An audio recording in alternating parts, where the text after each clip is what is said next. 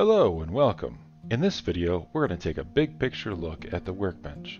First, we'll look at opening the workbench. Then we'll look at checking tasks in and out. Then we'll look at the menu and the working area. To open the document into the workbench, just come to the name of the document and click on it. There are two ways to check out a task.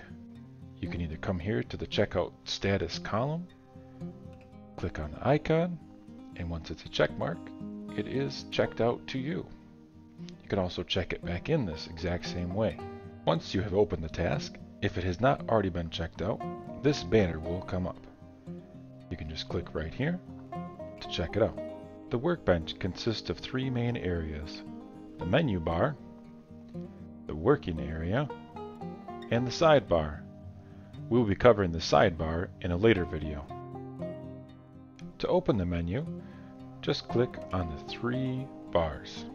As you can see, there are a lot of options here, most of which we'll go over in a later video. For now, please note there's a training guide link right here. This will take you to the documentation for the workbench. Next to that, we have the name of the phase we're in, the percentage of the phase. Then we come to the time spent area. This can be started in the menu with the play button or when you save your first segment.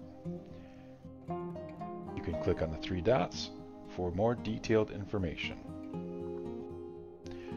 Then you come to the segment indicator.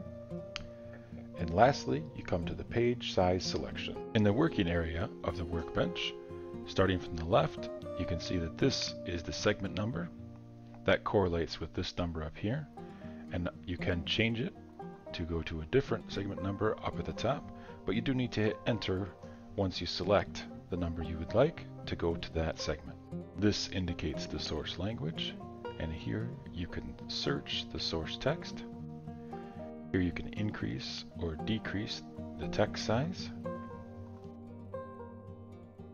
Here you can enable or disable the filters, and this brings up all of the filters here. This indicates the target language, and here you can search the target language, and then you can increase or decrease the text for the target here. Here you can copy the source text to the target text on this segment.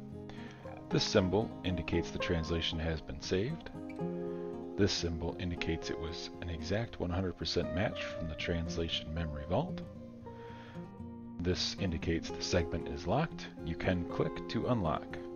And this symbol indicates it was machine translated. Once you have made the changes to the target, you can click on Save. When you do, it will automatically advance you to the next segment. That's all for this video. Thanks for joining us and happy translating.